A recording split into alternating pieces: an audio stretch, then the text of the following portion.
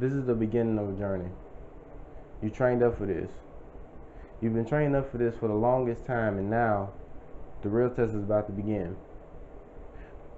It's time to take that step on the court of life.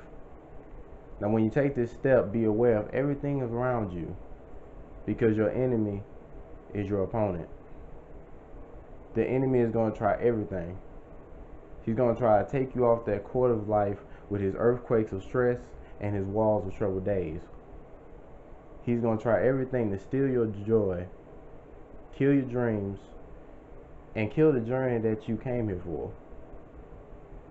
The devil's going to knock you off course. He's going to make you miss a couple of shots.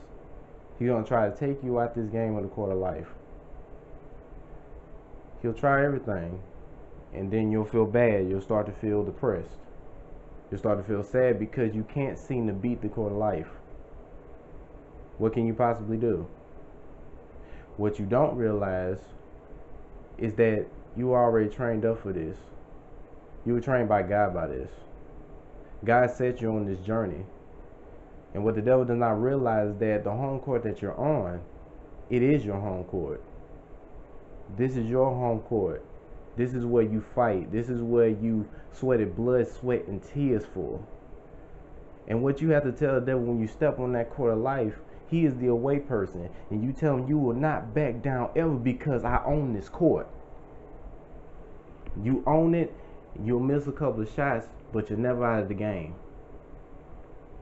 You will stumble and fall, but you'll still get back up because this is your house. This is the house that the Lord has set you on. This is your home court. So what do you have to lose? What can the devil possibly take away from you? The devil has to sit on your home court to try to destroy you. Why don't you think about that? You have more power than you realize because you are trained up for the power that you already have. This is your home court. So go take that crown. If you like this poem, subscribe, like this video, and share this with somebody that actually needs it, that stumbles in this life. Life is always going to be hard. Life is always going to make you stumble. It's always going to make you hit some walls.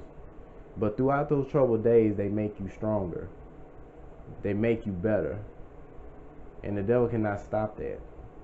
He can try all his little tricks, but still won't kill it.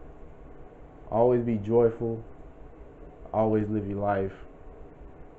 And always be stronger. Because God sets you on this journey. And you have a crown.